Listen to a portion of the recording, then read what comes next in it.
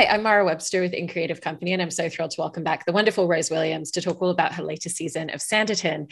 And I wanted to start by talking a little bit about a lot of the research that you've done along the way, because obviously when you first got this role, you did a huge amount of research, into the material itself, into the unfinished book, into Jane Austen, where a lot of the story elements are coming from, particularly as the story's being continued for the series beyond what Jane Austen herself had written. But I was actually interested in coming back into the show for a second season. Are you still kind of diving into elements of research, because obviously the story is continuing to evolve and still taking pieces from her life? So what are the aspects of research that still have continued to be useful even since you shot the first episode of the show?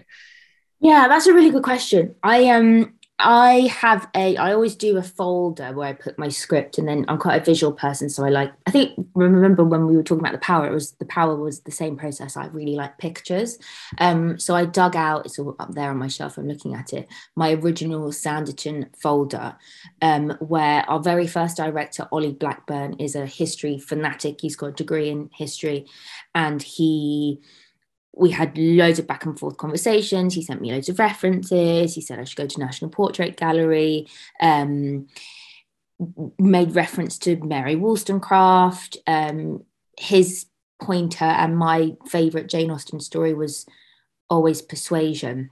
And when it comes to series 2 of Sanditon, I didn't reread it, but that was the feeling that I felt was more relevant to Charlotte this time, because she's gone through emotional experience, and as you said, it's a continuation inspired by Jane Austen's work, so there was that scope. But when it came to research, I wanted to really remind myself of that initial research phase, and I honed in on a painting. I think it's a John Gainsborough painting of it looks like a farm with water, a country regency picture, which I held in my head as a reference point for Charlotte's spirit across series 1, that's where she's from. She loves the land. This sense of freedom and the openness of that painting, for whatever reason, really resonated. So I reprinted out that picture, refreshed my kind of knowledge of Jane Austen, but I guess the main focus was reminding myself back of her roots, where she came from. And then for season 2, I read a bit more and listened a bit more to around the subject of Mary Wollstonecraft. It was kind of funny, she didn't like the idea of women becoming governesses, and that eventually is where Charlotte goes. So I had to kind of imagine and deviate that perspective when it came to Charlotte's journey. But I guess my two main pieces of research is that picture that I came back to and looking at paintings from that time, and trying to feel into Wollstonecraft and also Jane Austen herself. So reminding myself of her story, feeling into her. She had a broken heart. She sadly, or however you want to look at it, died. She never got married, which I think is kind of cool. So Wollstonecraft and Austen herself were the points of reference for me. I also thought it was so interesting that when you first got the role, that one of the things that you did as well was to go back and revisit a lot of the adaptations that have happened before, not necessarily to try and mimic any of those worlds, but again, just looking at the way that it could potentially influence your character and the world of Sanditon, particularly if you're looking at Sense and Sensibility and Pride and Prejudice, and kind of especially now going into season 2 with the sibling dynamic that we're getting to see a lot more of with Charlotte's sister. And so how did visiting other adaptations of Jane Austen's work help in terms of finding Charlotte as a character initially and the continued development of her? Sense and Sensibility, especially for the Alice and Charlotte relationship, was such a huge reference point. Rosie Graham, who plays Alison in this season, is just so gorgeous, and we really clicked and had loads of conversations about being a young woman in the world and relationship dynamics and life. I mean, I'm a big sister. Rosie's a younger sister. She's got a brother. I think he's older than her. So we talked a lot about Sense and Sensibility, and both love the Ang Lee adaptation with Kate Winslet and Emma Thompson. So that was a big one for me. Anne Elliot was my biggest inspiration. I love Sally Hawkins in the BBC film version of Persuasion. That is so beautiful to me. I just love that one a lot, and I'm excited to see there's a movie coming out, I think, across the next couple of years, another Persuasion adaptation, which I'm looking forward to seeing. So yes, those were my two kind of go-tos. And then Pride and Prejudice is such a bread and butter kind of place to go. I love Jennifer Ely. I always worry that I say her surname wrong. We actually worked together on a film. She's gorgeous and so kind and loving, and has like an Elizabeth Bennet Austen feel to her as a woman. So her performance as Elizabeth Bennet again is a reference point. It also sounds like along the way, there have always been a lot of conversations about in creating Charlotte and shaping the show, in how she can feel also very modern and fresh, but obviously existing within that time period, because the show's dealing with so many conversations, so many themes, so many topics that are still completely relevant today. And so how have you approached that aspect of making her feel like a very modern woman for the time period, but still kind of understanding the limitations of that time period as well, you know, especially going into season 2 where she's taking on work as a governess? That's because there's no other options available to her. And so how does she find her own way of kind of redrawing the lines around herself within the parameters?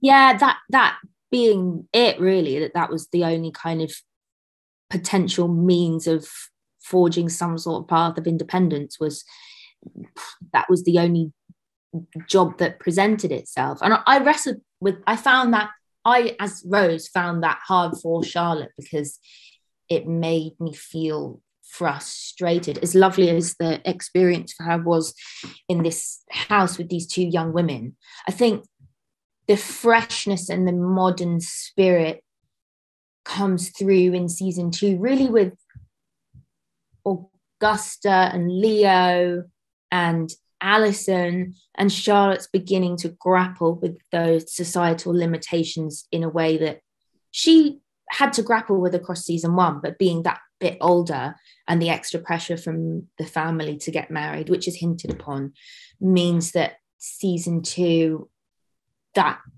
fight with her future becomes more present and more difficult to navigate. I just think it's sad. Also, like I've said this before, the conversation around being a young single woman is still relevant. There's still questions when I walk into spaces. I'm still quite young, I'm 28, but I have noticed people questioning my singleness at times, or the fact that I happily lived by myself throughout my 20s.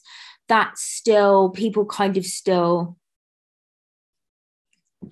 wonder, right? Or like ask, it's that 2.5 kids and a dog, white picket fence 50s thing. It's like, my point is that obviously we've progressed enormously, but I do think that unmarried single women in their late 20s, 30s, 40s and up are still questioned in certain spaces. That societal pressure exists still in a different way. Like I think it's a TikTok or something that I saw recently where this woman's joking and she says, so the first question is like, oh, have you got a boyfriend? Then, oh, when are you gonna get married? And then, oh, when are you gonna have a kid? Oh, when are you gonna have another one? Like those questions like do keep kind of coming until you do the thing that you're supposed to do. And yeah, I mean, I yes, we've moved forward leaps and bounds, but that still is a conversation in my experience. And in conversation, I have a couple of friends who are in their 40s and single. One of them's got a kid, one hasn't. You know, I look up to them a lot. And I just want to add one more thing to that point. I've just got into this show, which I'm completely obsessed with, Better Things. Yes. Oh, it's so good. Oh my God, I'm up to date with season 5. It's spectacular, watching this incredible, intelligent, compassionate, strong, single mother move through the world in her independence. Like, oh, it's so inspired me this week. So yeah, the themes around Charlotte and her attempt at independence is still relevant today, I guess. I love that. And you're absolutely right on all of those points. And you've also created her as a character who's incredibly observational and is always really taking in every aspect around her. For her, going to Sanditon isn't just about being somewhere new. It's about the exploration. It's about the journey of learning. You know, she's interested in the architecture of the building, the future plans for it, the business of what it's like to run a space like that for a family. And so how have you always worked to make sure that in scenes, that's always coming across, even when she's not questioning things, that there's always that really keen observational quality to her, and that she's always really astutely paying attention to and listening to everything around her in that way? Yeah, that's a really important, that's I guess my favorite character trait of Charlotte. So at the beginning, I found her little bit more difficult to relate to, compared to other characters for whatever reason. There's always like a kind of dance between the bit of you that connects with the character and not. And I found it kind of weird with Charlotte. Like, I tried to find those entry points, and I guess that character trait is the piece of her which I like the most, that openness and that spirit of exploration and adventure. And I guess throughout the second season, she's processing grief, and that kind of wide-eyed, adventurous nature has subsided a bit and lives through her younger sister. And I suppose it comes out, I don't know how much this comes across in the episodes and the scenes, but my intention and imagination was that comes through her being inspired by these two young women that she's working with as a governess. There's a fiercely original individual, age 6/7, who presents as a little boy, and Charlotte, that's like astounding and inspiring and wonderful and confusing and brilliant. And then there's a kind of witty, quippy teenage brat at the beginning who I always said, I think Charlotte, I don't know if this comes across, but this was just my own imagination. I wanted Charlotte to kind of feel really quite, jealous isn't the right word, but inspired and inspired is the right word. Inspired by a young girl that has so much ferocity and passion and is unafraid to express in that way. And the fact that she reads so much, and early conversations about the character of Augusta was interested in the arts and wanted to fly off to London. That kind of didn't good to come through, but it does a bit in the way she dresses and the way she talks. But I suppose that exploration and that adventurous spirit comes through in like her almost living through these two girls and learning through these two girls. It does. And you were bringing up there, obviously, this season, she's processing grief, but also in a very unique way where she can't necessarily talk about it with people around her, because most people didn't know about the dynamic that existed between her and Sidney at the end of the last season. And what are the challenges that come with really honoring what that relationship was to her, honoring that connection and her grief, and still kind of making it feel like he has a presence in her life without obviously being able to play to that in such a direct manner throughout the season? Yeah, that was really important. I mean, it's kind of like it was a tough one. I thought it was important for her to feel like she was grieving, and I tried my best to play it that way, that exactly as you say, like there's a line where she says, he has a widow, it's not my place, when Mary says it's okay to grieve, and she says, I have a widow, it's not my place, which I always found so emotional. But there was actually the episode opened and we shot Mary telling me the news, and then me really breaking down and crying, and it was going to be like a Mary kind of walks me. We shot it all under a tree, and she says, "I have this terrible news," and then I just like lose it and cry, and that didn't make the cut of the episode. I think it was so that the payoff moment was when Charlotte goes to the church and lights a candle, and there's some whiff of closure in that moment. But yeah, it was a tough one. I just think I felt that the most truthful thing was that, like, yeah, she will be a bit down.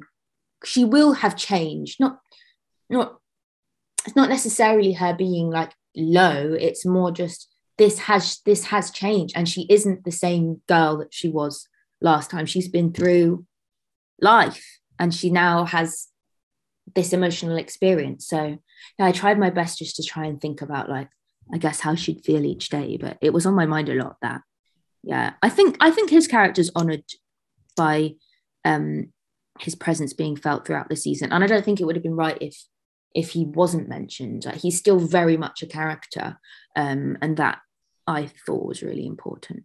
He is. And kind of going back a little bit to season 1 and that relationship dynamic, it almost feels like it must be harder to play a relationship dynamic that has that really slow build, slow burn, is so many unspoken moments where you really can't kind of lean into being more physically tactile with one another, with saying certain things out loud to one another. And so how did you work closely with Theo James at the time to really make sure that you were building that chemistry, building that kind of connection between the two of them without being able to rely on the way that you would if it wasn't a period piece?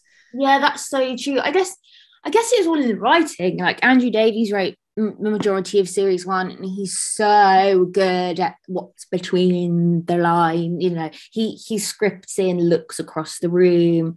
That's a big thing. He's really good at writing stage directions that say so much. Like, I remember, I think it's episode 3 of season 1 where Sidney and Charlotte bump into each other when he's with the kids.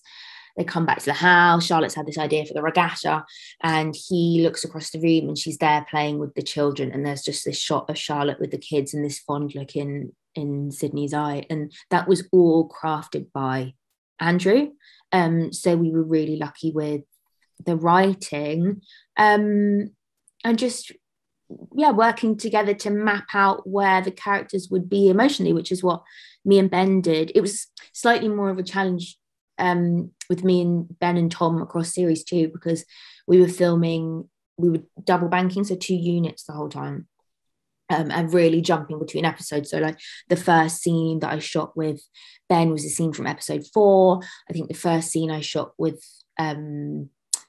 Tom was quite far down in their journey, so mapping out the emotional progression, kind of as you do with TV, because shooting out of order is tricky. I also love something that you've said in terms of how you've described Charlotte as a character, and that she's someone who really learns a lot about herself and learns about certain parts of herself through other characters. And with that in mind, how do you approach the way that you're then looking at other characters to think about the things that she's learning about herself when you're going through the pages of the script, reading other character lines, and then also when you're on set with your scene partners, thinking about the things that would absorb into her as a character from spending so much time with them and learning from them? Yeah, I think that's just, I mean, what a cast, like, supported by the most amazing cast, full of talent, loads of character. I mean, as you just mentioned, like, by proxy, by nature of being around, like, Anne Reid, for example, who is marvelous and so clever and so funny and so sharp and so quick. It's just, I learn as Rose, you know, in the way that Charlotte learns from these outlandish, like, mad and marvelous characters. I guess it's different to season 1 because it's not all so new. The newness comes from the 2 younger girls, Augusta and Leo. I don't know what more to say on that, really. It's just that I'm so blessed to work with such an amazing ensemble of actors that play such fun characters. We had a fun new addition, a lovely actress, Sandy, who plays Mr. Hankins's sister, which brought in the kind of classic comedy element, and I always really enjoy doing scenes with her. But yeah, I think what's nice about season 2 in particular is that everyone has more of an arc. It kind of spreads out. Sanditon opens up, the town itself has grown, we have big backlot set, which was our promenade, and then the audience gets to follow like different storylines, so the kind of world opens up a bit. But yeah, I mean, I guess my answer to that is just having as Rose and as Charlotte, I just learned so much by being around all that talent. Yeah, I think that's a perfect answer. And I was also wanting to ask about how you view her relationship with her outspokenness and kind of the slight impulsiveness that comes with that. She's not an overtly impulsive person, but at the beginning of the show, when she was asked her opinion about things, you know, she immediately went in and was like, here's all the things that I think, and was very happy to say things out loud. And it feels like, you know, she's kind of learned to take a moment and a beat to step back and read the room, you know, so she still is very outspoken, but there's a little bit less impulsiveness to it. And so I was interested in how you view that relationship and how you've really worked to tailor that based on her world experience, based on the fact that she's no longer the new person at Sanditon. She has these very deeply entrenched relationships at this point as well. Yeah, exactly. It's such a good question. I think that plays into it, the fact that she has fallen in love platonically with the Parkers and with Georgiana Lamb, and is grieving. She's in a state of grief, I think, which her world has, with falling in love with Sidney and then losing him, has changed, and it's been an upheaval inside of the way that she sees everything. So it's not, her spirit hasn't been dampened, as you say, she's just matured and I guess sees priority in a different way. Like the thing about Charlotte that I found hard to relate to in the world was that I didn't feel like the stakes aren't enormous. Like when we were talking before about horror that I did, where it's a story about abuse, essentially. This girl, the nurse that I played in that hospital, like she was about to die, she was being like, the stakes were so enormous and the time had so much grit to it, whereas Charlotte's world, her stakes, her how can I put this, like almost like the pendulum of like darkness and light is just a bit shorter, right, in that world. So the fact that she has experienced grief has just like lent her a bit more towards the dark, so that her personality, it's not like a really big, she's not someone completely different, but her world just moved, so she just moves differently. So I really wanted her to feel different, if that answers the question. Like it this, does. You know, it really does. You know, and also given that this is the first time that you've taken on a lead role in a television series, and when you were working on season 1, you know, you obviously never know when you go into the first season of a show if you're going to get picked up, if you're going to have a second season.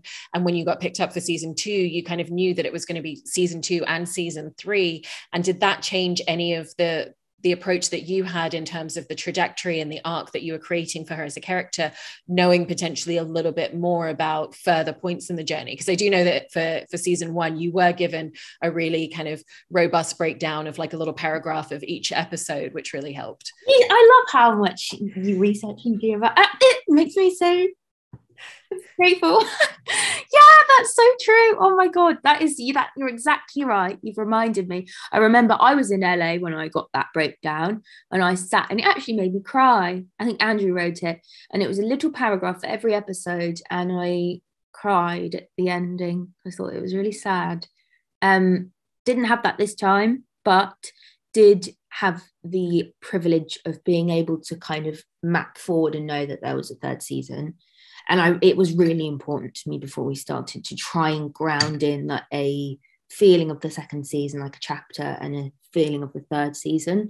And with help from our wonderful Charles Sturridge, director, he directed the end of series 7 and 8 of series 1 and the first 3 eps of series 2. He helped me decide on series 2 being a transformational chapter for Charlotte, processing grief, transforming, figuring out who she is, and then focusing season 3 on a kind of a Regency version of self-actualization, coming back to who she really is. For me, like the full circle was being inspired by that John Gainsborough picture at the beginning, of the essence of where she's from and what she stands for, and this free spirit, and then wanting that to be a reference for the end of the series, that she comes back to herself through all of this experience and then can move through the world like confidently in knowing who she is. So yeah, I was really lucky I wouldn't have felt as focused, I don't think, on the story without that knowledge. So that was really great. And because this is the most amount of time that you've spent with a singular character, the most scenes that you've played with one character, what's the difference in terms of the relationship that you feel like you have with Charlotte as a character against all the other characters that you've played at this point in your career? It's a really good question. I don't know. I've always kind of, there's a weird blending that I think accidentally sometimes happens when you're playing a character. I actually don't know the answer to that. I think I found, oh gosh, that is a really hard question. I think because Charlotte's sensibility was a bit more, as I say, like the stakes weren't as high. For example, like, I mean, my first job, I played in this CW show, bratty princess, like mad costumes, and it was so like extreme and overt that it was really like stepping into something and stepping out. But being in Charlotte every single day, all hours of the day, same costume, like that, taking off the costume, I didn't really have time to come back to myself. I don't know. That's a really good question. I'm going to sit with that and think about it. I don't know. I know that she's gone now, I think. I feel like, but then I thought that at the end of series 1, so you never say never, you never know. When they said that season 1 was cancelled, I'm like, okay, I have to say goodbye to this character and bye. And you never know. I'm mumbling along because I don't really know the answer, but it was a good question. Well, we'll have to reconvene next time we chat and try to figure out the answer to that one. Thank you so much for sharing all of this, and congratulations on an amazing second season so far of Sanditon. Really appreciate it. Thanks. I really appreciate the lovely questions and talking with you again. Thank you.